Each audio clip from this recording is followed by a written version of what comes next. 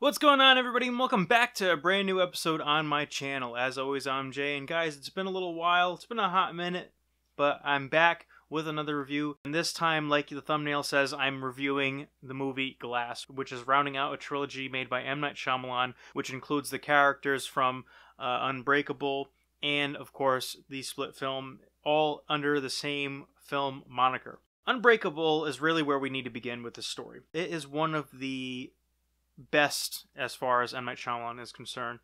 It was one of the several films that he was on his A game. He was at his peak right before his tumultuous kind of path, as it were, into kind of being a little bit more or less consistent, rather, as far as a filmmaker.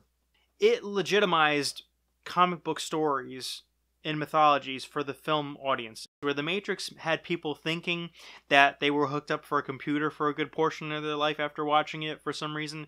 This film made me feel like there were extraordinary abilities to be had in normal human beings. Solid film, amazing twists, amazing characters and depth, and Samuel L. Jackson, that is, and, Bruce Willis had been at their A+++ games in this film. In between then and in Glass, we had this other film, Split, which was also a surprise hit, as I said, because between Split and some other films that M. Night Shyamalan had not only produced but also tried to write and direct, there was a tumultuous road here.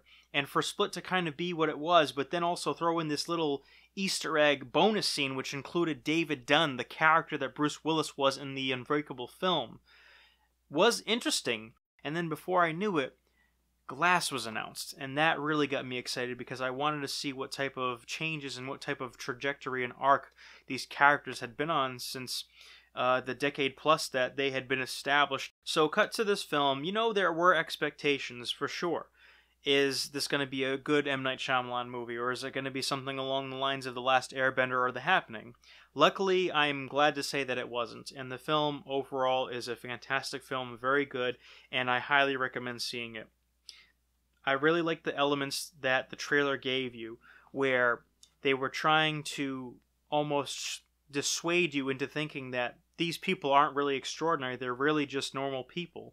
Sarah Paulson's doctor in this whole film will have you second-guessing everything you've ever believed with the pre-established films, as to whether they are really supernatural or extraordinary or superpowered beings, or just people with delusions in their head. And I thought that that was a fantastic attempt at this film to be trying to project on you. And as far as whether or not that's true, you'll have to watch the film to find out, because I'm not going to spoil it. Every character in this film has a great trajectory.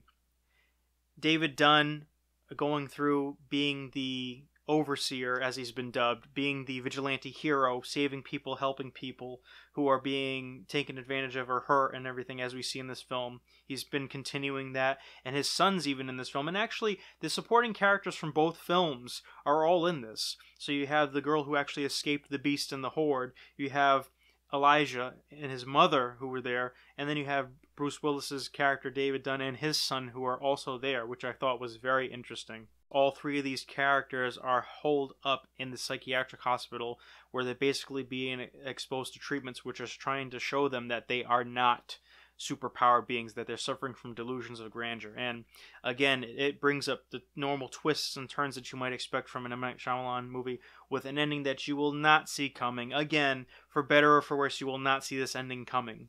This movie, although it is a great film, it did things personally that I felt very uncomfortable with. But then again, art and film and everything like that, you can't compromise what the artist wants to do. Again, you in your mind as an audience member, you have expectations. You're always going to hold expectations for the most part. And if you try and say that you never go into a film having expectations, that's a bold-faced lie.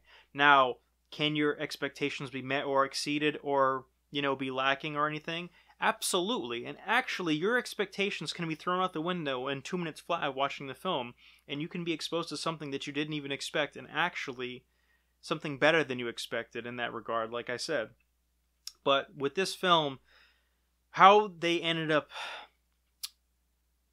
doing certain arcs and how they ended up wrapping up this story was really wasted potential on my part. I feel like this is definitely a trilogy, and it's going to stop there because the film I don't really feel like the film and kind of the story can go anywhere else from here. And I think that that probably adds to it. I feel like because it is a trilogy that was unexpected, I would have liked to have seen them explore it more in other films. But again, I think that the direction and kind of the way that they did the story here, it doesn't warrant a new story, for better or for worse. It is what we get. And, you know, even though it's something that you might not like, especially if you like the previous films, specifically Unbreakable, I think that this is definitely an ending that is befitting the characters and kind of the situations that they fell in, or they found themselves in this film. And it's very hard to speak when you're not trying to spoil the film, but again, that just speaks to how the film is with these characters and how you might feel attached to some of them, especially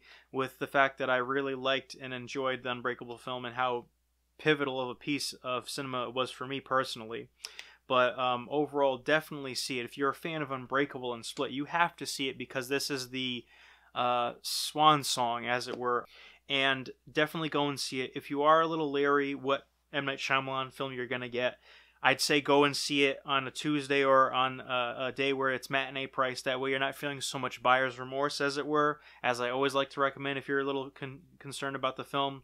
But guys, this one is definitely one for the books. And if you're worried about finding yourself in an M. Night Shyamalan film that is terrible, I think that this one's safe. Of course, I'm speaking for myself and what I got out of the film, but I highly recommend it. I gave it 3 out of 5 stars. But anyway, guys, that's all the time that I have for today. Like I said, I definitely enjoyed this film, despite some of the things that they ended up doing choice-wise. It's worth a watch. It's worth going to pay your money and seeing it in theaters for sure. And guys, don't even expect to be able to decide what the twist is, or second guess the twist. You're probably not going to find out. Or if you are that good, then I just put my foot in my mouth. But anyway, guys, that's all the time that I have for today. So thank you so much for watching. And until next time, guys, take care. Bye.